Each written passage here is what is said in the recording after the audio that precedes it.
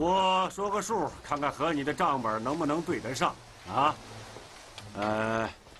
10月，台湾投诚兵勇658名；11月，过来了809名；这12月1200余人。哈，到了正月就更热闹了，2000多名官兵回来过年来。冯大人，这千界禁海，害得咱台湾是缺吃少喝，可这儿呢，有酒有肉有饷银，还有父母老婆。照这样发展下去，2年以后，台湾水师就扎这儿算了。在下敬佩名相，用心良苦啊！哎，哪里，明珠对镇南侯充满同情啊！啊，请。啊，不光兵勇，连带队的都是台湾将军，海霹雳、施琅。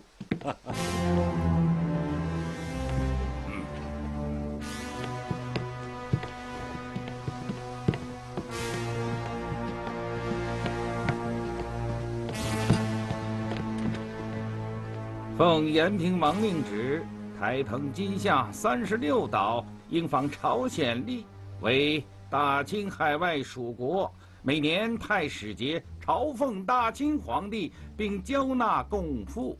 好了，蒙大人，你这文书我都通不过，更别说皇上了。那明相的条件呢？明珠岂敢有条件？只有皇上赐予你们的恩旨：1. 剃发，2. 称臣，3. 登岸。哼，和上次一样。我大清一诺千金，岂能朝三暮四啊？好吧，延平王为免两岸生灵涂炭，愿意放弃立国之意，向大清朝廷称臣，但是不剃发不登岸。延平王为世袭罔替，永为大清朝廷镇守台澎金夏。这是我们最后的条件，一步不退。剃发称臣登岸，三者一体，缺一不可。我说过，这是我们最后的条件，一步不退。好了，今天就谈到这儿吧。镇南侯远道而来，辛苦了，就请驿馆歇息吧。逆旨，台湾与朝鲜不同，朝鲜是异域异族，而台湾与大陆是同文同种。去发表明归属，总之留头不留发，留发不留头，此条铁律绝不让颁布。延平王为体谅大清皇帝四海一统之意，再次退让，这将合议条件改定为：除延平王郑经外，台湾军民俱可剃发，但是百姓可以互相登岸，双方兵勇各不登岸。同时，朝廷需偿付100万两纹银，抚民养生。郑经也必须剃发，否则不足以示诚信。他的台湾水师也必须登岸。待朕召见了郑经之后，重新册封为延平王，令他世守台湾。至于100万两银子，朕为台澎金夏36岛军民生计，可以恩旨拨付，钦此。延平王及臣等感谢大清皇上后生养民之德，也感谢明相苦惜玉成之意呀。2个多月总算开言一笑了。这样吧，我将各项章程拟成折子，你我签字画押后，各呈朝廷与台湾阅示。待皇上恩旨下来后，我们就可以筹备台湾回归大清了。只是昨晚本臣接到延平王书令，台湾方面尚有一个小小的愿望，请大清皇上恩准。说吧。郑经及台湾军民一律剃发，此律不变。但延平王希望在3年之后登岸，登岸之后，请皇上将福建沿海5府13县拨作台湾两省之地，由延平王按大清的律法治理。荒唐！放肆！明相，我们已经答应剃发称臣了，只是稍缓几年登岸罢了。延平王有难言苦衷啊。我替延平王说吧，在他看来，剃发只是失之皮毛，称臣也只是口头文章，先捞上朝廷100万两银子，然后再拖上3、5年以观其变。哼，台湾还没有归附，就要先从内陆割去一大块土地，是吗？明相聪明过头了。不错，明珠之聪明，普天之下仅次于皇上。而且明珠最看不惯的是自作聪明的人。哎，明相不必发怒嘛。如果不行，你我还可以细细斟酌嘛。冯大人，立刻告诉郑经，贪小必然失大，玩火必然自焚。再这么讨东要西的，已经到手的东西也会全部丧失的。那明相赶紧上呈康熙吧。冯某只在这等到月底，月底前得不到回复，则终止谈判。台湾水师奔袭沿海各省，自己找银子，只怕比朝廷给的更多。哼，沿海早已是铜墙铁壁，叫你们有来无回。5000里海岸，你防得了东，防不了西。延平王早就说过，大清是壮如牛，有万军之力。台湾虽然小如丁，但这根钉只需3分力，就能刺破再厚的牛皮。告辞了。姚督啊，正如你所料，郑经得寸进尺，招抚怕是要失败了。啊，老叫花子倒有个办法，就是歹毒了点儿。哦，请讲。你给皇上上折子，就说答应郑经的条件，给他5府13县。姚督啊，别急，他非但消化不了，还得噎死。同时呢，来而不往非礼也，朝廷官员也进入台湾任职，让郑经防不胜防。2年之后，台湾内乱丛生，民心涣散，到时候朝廷不战而胜。是啊，只要台湾门户大开，郑经就守不住。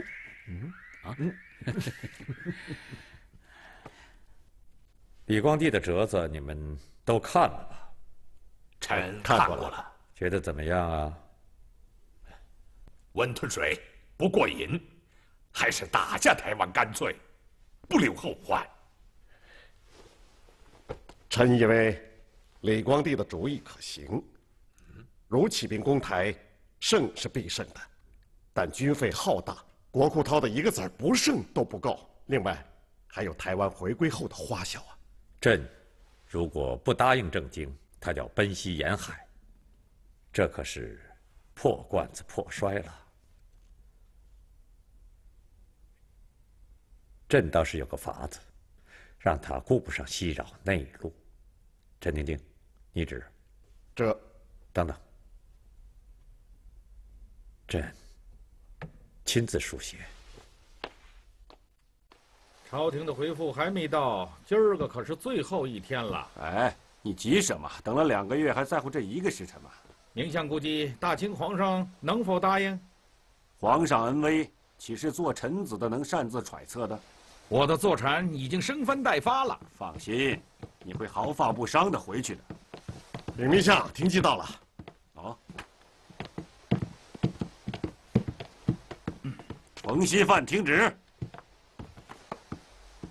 跪下！我是延平王之使，不是大清之臣。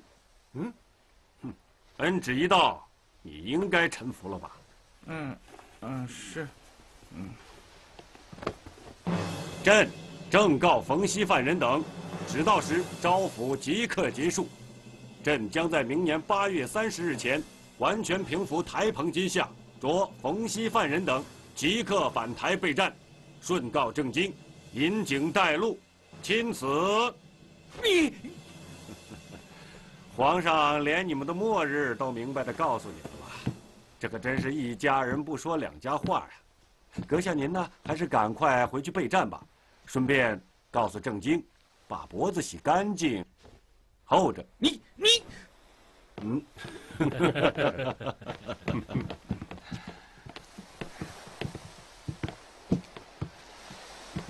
皇上一旦开口，就必定要实现了。在下不明白，皇上为何把攻台时辰告诉给敌方呢？奴才可是敬佩万分呐！你们想一想，从今天开始，郑经还顾得上袭扰大陆吗？啊，来了！啊，姚督啊，姚督，恭候多时啊！啊，请。功夫茶备好了吗？一切俱备，只待君来哈。再不喝点就没工夫喝了。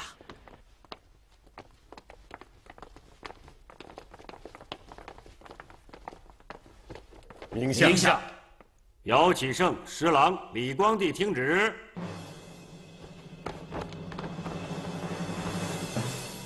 姚启圣政绩卓越，是朕股肱之臣。虽然手治丁忧，但边关容积紧急，特将其夺情起复，代效从政。出任福建总督，领兵部尚书衔，总理所有台务。臣领旨。侍郎擢免去福建水师提督，改任大清国水师提督，进职一品，领兵部尚书衔，统领东南沿海所有水师。臣领旨。李光地即任福建巡抚，赐双眼花翎，领吏部侍郎衔，负责筹集粮草及平台所需器具。钦此。臣领旨。三位请起吧。皇上能给你们的都给了啊，这收台建功，就看三位的本事了。还望明相鼎力相助。我明日返京，三位有什么话需我呈告皇上的吗？我等将联名上奏显，并立下军令状，明年8月30日之前必定攻克台湾。延平王放心，末将定能坚定于滩头，清军根本登不上岛。如果冲上来呢？我们还有第2、第3道防线，也能把他们斩尽杀绝。好，冯锡范呐，延平王，我想放弃金门、厦门2岛，撤回金厦水师，全力护卫台湾，你看如何？丁延平王，金厦乃台湾第1道防线，不战而弃，似乎太可惜了。是啊，是可惜啊。金厦距内陆太近，离台湾太远，每天都要有50船给养，往返10天就得有500艘船，不上算呐。延平王所言极是，一旦打起来，金厦与台湾难以互相救援。上次海战，施琅就吃了分兵的亏，所以本王就决定放弃金厦，把拳头收回来，集中兵力在台澎迎敌。遵命。等明年8月以后，清军折戟沉沙了，何时取金厦，何时取内陆，还不是易如反掌吗？延平王圣鉴。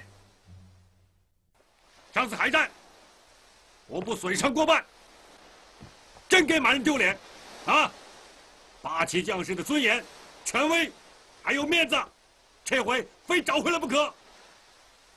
再过几个月就要开战了，而你们属下的军备尚不足1半，兵勇呢，还是吊儿郎当的。禀将军，李光地拨付的军备实在太少，施琅下达的任务又太重，他们俩都是汉臣，东西自然给汉人，明摆着厚薄不均嘛。人家给的少，不会自己想法子弄啊！这，开战之前，务必军备完整。这。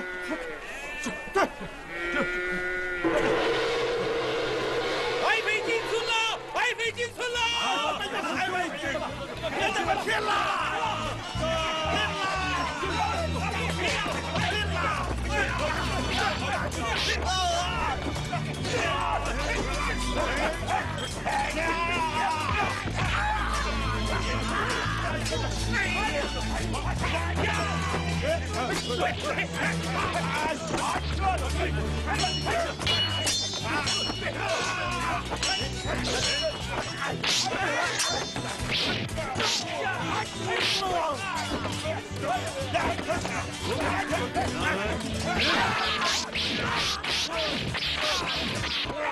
说姚某可以一心2用。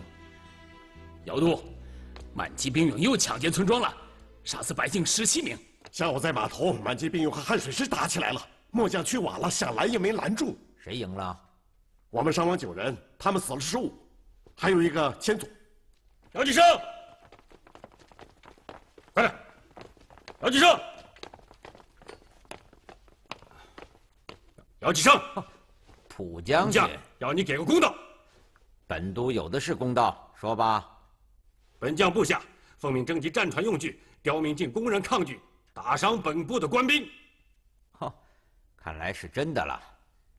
还有更骇人听闻的，说龙潭湾水师造反了，竟然杀了八旗兵勇数十人呐！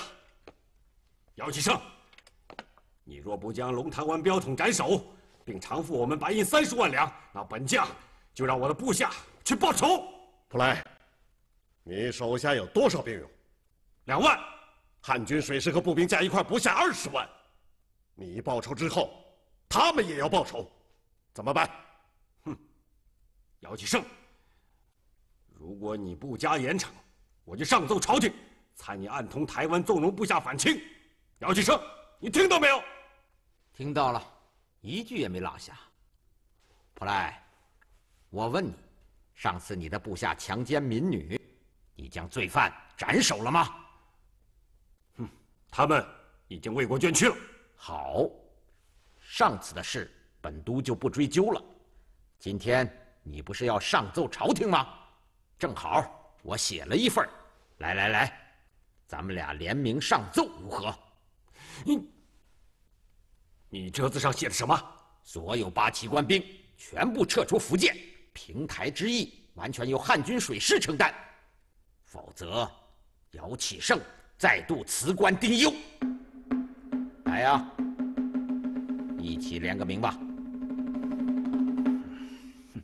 来呀！你这个身经百战的将军，连笔都拿不动吗？哼！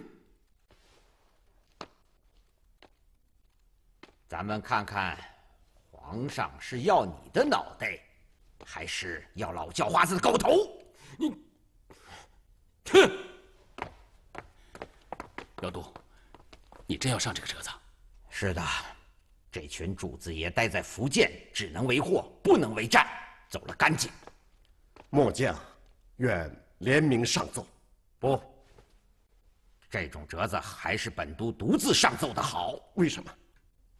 这是翻天的事，弄不好就要掉脑袋。老叫花的脖子，至少比你们硬朗一点儿。侍郎，你们就不要掺和了，全力攻台吧。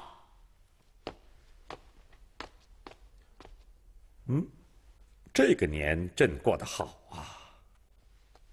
台海两边轰轰烈烈，长城内外是地动山摇。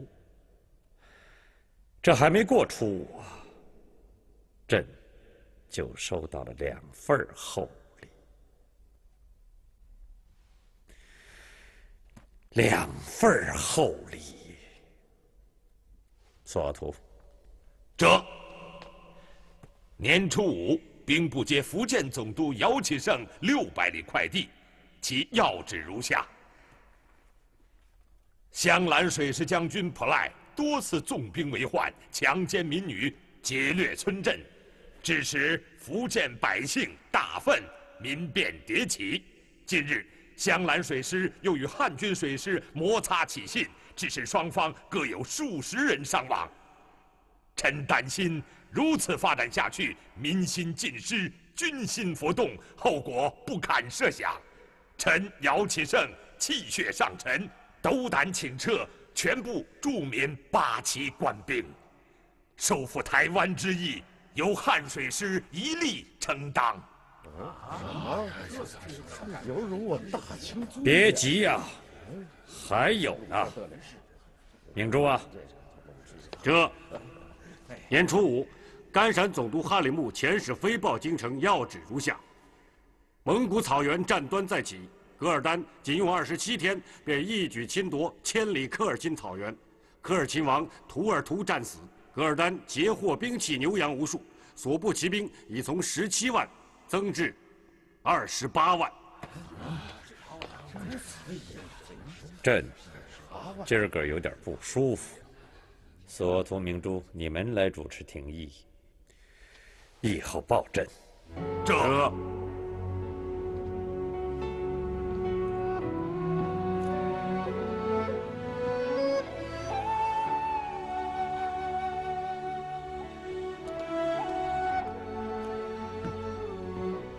皇上，请用药。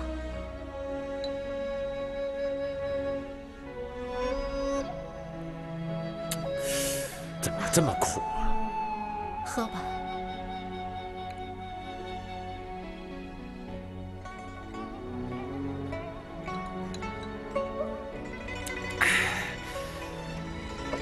索额图他们呢？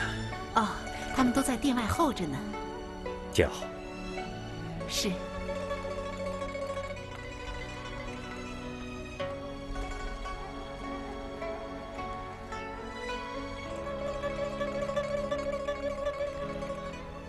所向名相，皇上请你们进去呢。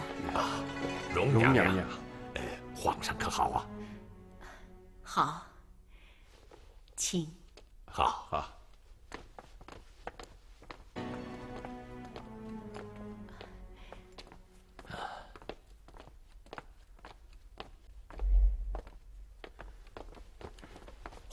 皇上，千万要多保重龙体。朕只是受了点风寒，不碍事。容妃，赐座。啊，请坐。谢荣娘娘。廷议如何呀？禀皇上，满人大臣们无一赞同撤除八旗兵勇。因为此举一旦实施，将开创大清立国以来从无有过的先例，意味着八旗不行了，打仗要靠汉人了，这就极大的损伤满军的自尊和权益呀。同时，部分臣工弹劾攻击姚启圣，说他拥兵自重，暗藏不臣之心。汉臣们说什么了吗？汉臣们大都沉默不语。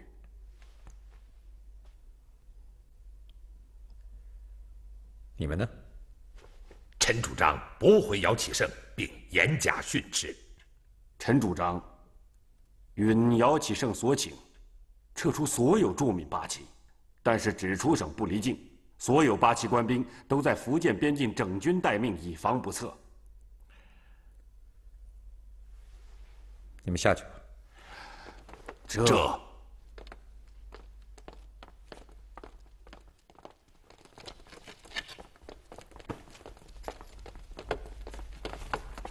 皇上，上书房刚刚送来了密折专奏，大臣们不敢自专。哦，是李光地的密奏。李光地？是啊，早在他提出如果收台不能够抚民的话，不如暂不收台的建议时，朕就看出来了，他比朕看得还要远，所以朕就给了他密折专奏权，让他盯紧施琅和姚启圣。你打开吧。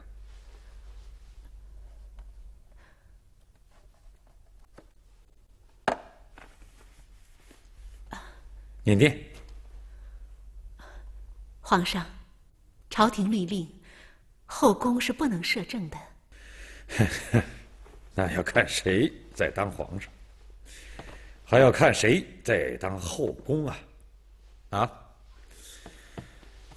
老祖宗当了朕几十年的太上皇，没有他就没有朕。至于后宫的规矩嘛，防小人，不防君子。朕希望你多学学老祖宗的本领，啊！念。臣李光地望北而叩。姚启圣请撤八旗，并非姚启圣一人之意。施琅本想联名，被姚所主，以求避嫌。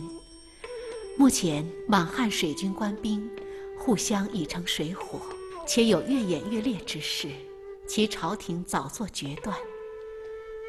臣的态度是，如旨意不撤八旗，臣将鼎力缓冲满汉矛盾，尽力维持；如旨意尽撤八旗，那么撤走多少，臣负责招募多少擅长海战的福建壮丁入伍，并保证安定民心，完征粮饷无误。聪明人啊，容妃，你觉得怎么样？聪明而且能干。朕问的是撤八旗的事。皇上心里已经有主意了，还问？是啊，在明珠和索额图他们进来之前，朕就有主意了。不过朕还得问问他们，就像问你一样。臣妾觉得，八旗不能海战，搁在福建只能干2件事：一是监视汉军，二是扰民。前头的是得罪汉军，后头的是得罪百姓，都不太好。接着说。臣妾是女人，最知道一句话：女为悦己者容，士为知己者死。皇上要是撤了八旗，立刻就会被汉军们引为知己。他们呢，还不得拼着命的报答皇上啊？你的话倒是有一番道理。朕明日下旨，在闽八旗全部撤至福建和江西边境。皇上圣断。那个姚启圣啊，朕恨不得杀了他。皇上，躺下歇歇。在台湾有个黑礁崖，崖下全是鲨鱼。现在朕和大清国都被逼到这黑礁崖上了。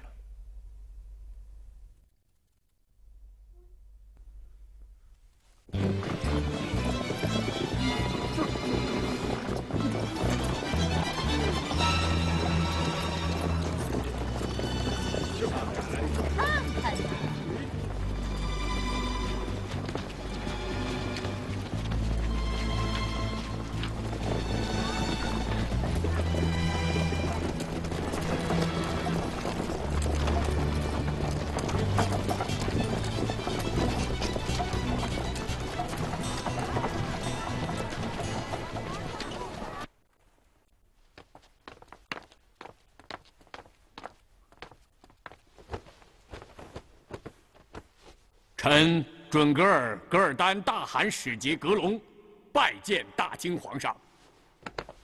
平身吧。谢皇上。离京才半年，怎么又来了？还不到召见的日子吗？啊？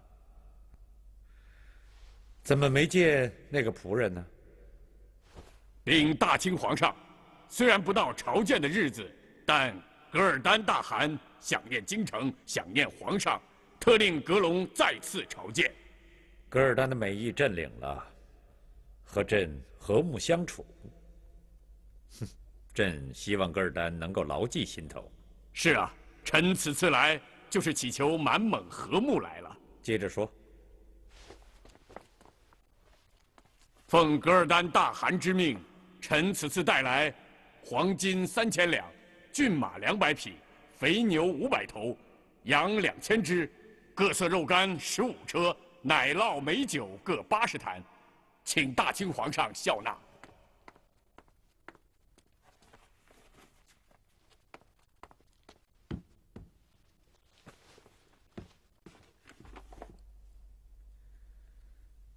噶尔丹给朕这么多贡品，朕猜想，是不是想叫朕把科尔沁草原册封给他呀？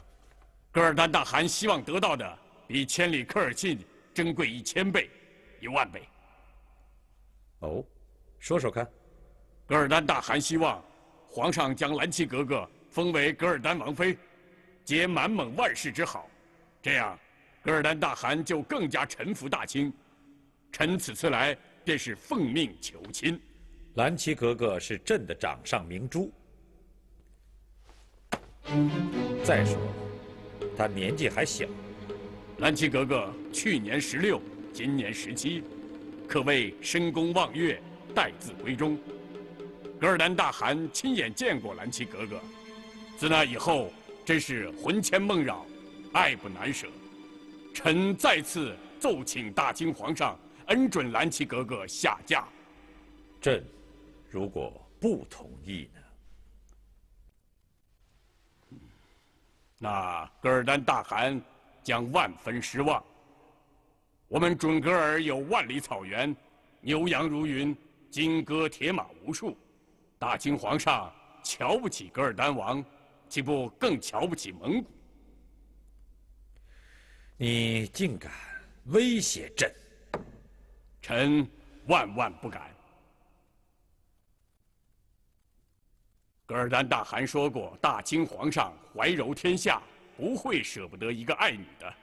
臣只是奉大汗之命，执厚礼，恳请皇上。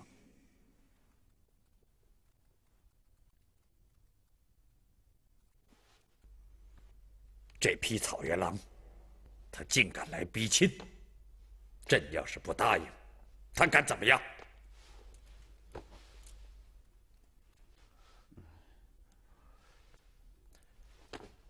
皇上，满蒙和亲是好事情啊。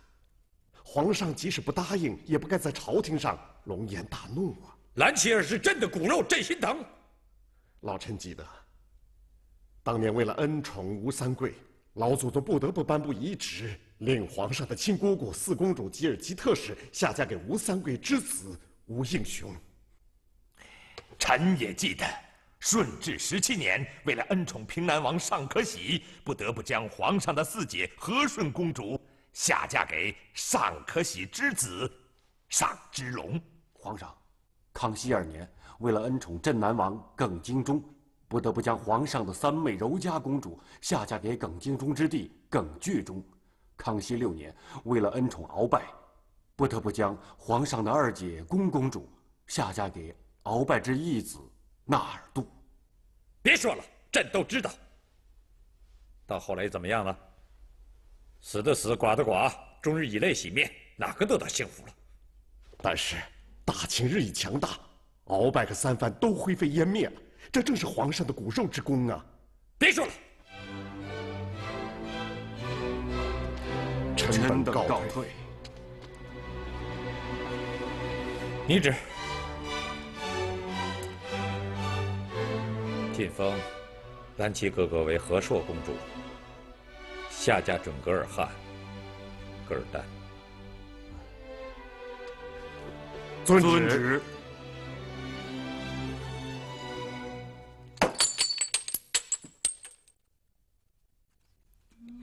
朕反复考虑过了，噶尔丹是蒙古的王公，草原枭雄，他要比李光地强多了啊！如果兰琪儿嫁给噶尔丹，那是珠联璧合，海内幸事啊！不是，他是草原狼。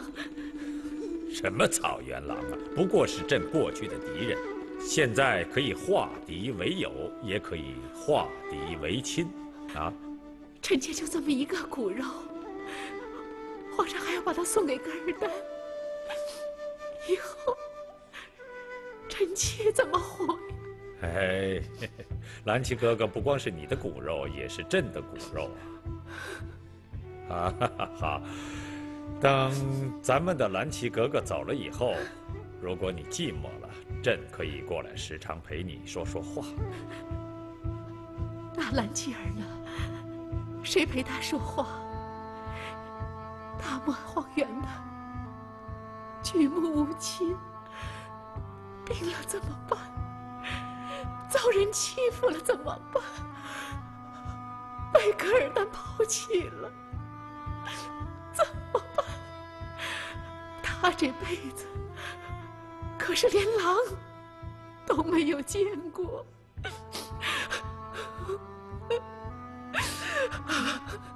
好了，哭什么哭？朕今天答应格隆的时候，也是万不得已呀。说心里话，朕是恨死噶尔丹，那怎么办？朕为了大局啊，让着他，把亲生女儿册封给他。你以为朕不心疼啊？怎么办？为什么？就是为了给大清争取3到5年的时间呢。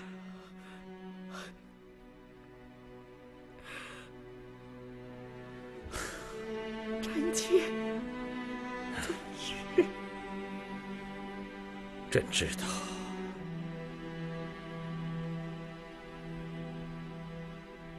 朕知道对不住你。不过，朕还得委屈你一件事儿啊。皇上吩咐吧。待会儿兰七儿来了，你和他谈谈，把朕的旨意告诉他。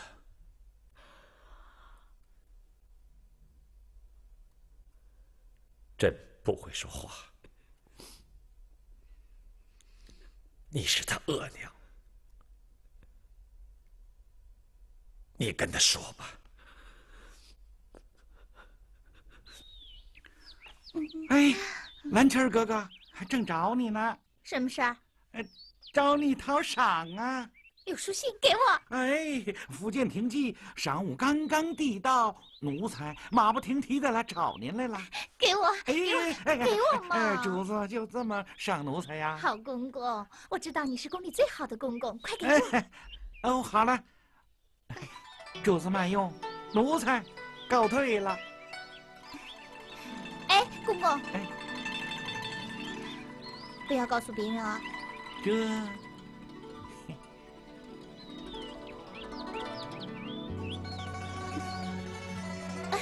皇阿玛，皇阿玛，你让那个书呆子当巡抚，你不告诉我一声？朕想找个机会告诉你。兰七儿，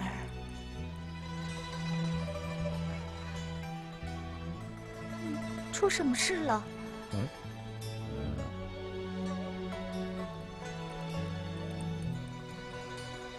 兰七儿，到额娘这儿来。额娘有话要跟你说。你们聊着，我先出去啊。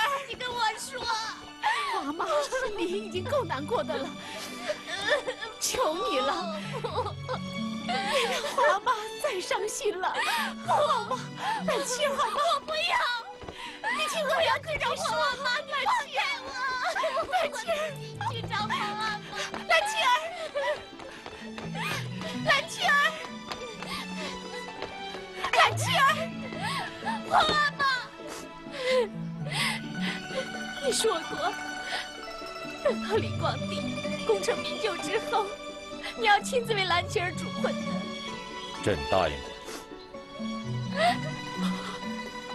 皇阿玛，李光地，我不嫁了。可尔丹我也不嫁，我谁都不嫁了，行不行？不行。为什么？你为什么非要我嫁可尔丹？大清不是你的吗？你一句话不就毁了他吗？兰七儿。大清是朕的，可是谁也不敢说另外一层意思。朕也是大清的，不但朕是大清的，你容母妃，还有你兰七儿，还有那些阿哥们，都是大清的。既然是大清的，皇儿们就要为大清浴血奋战，舍弃生命。公主格格们，有时候就要远嫁异族他乡，走草原入戈壁。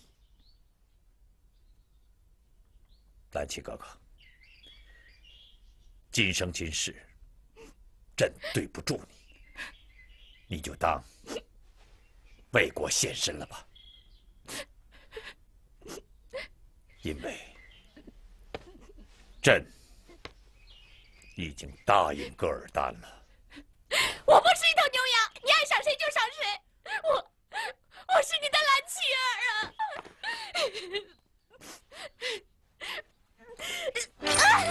兰青儿，兰青儿。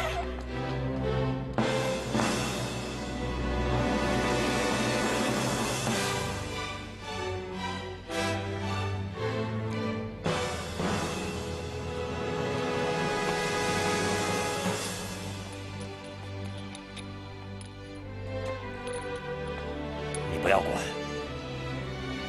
这是朕自己的事儿。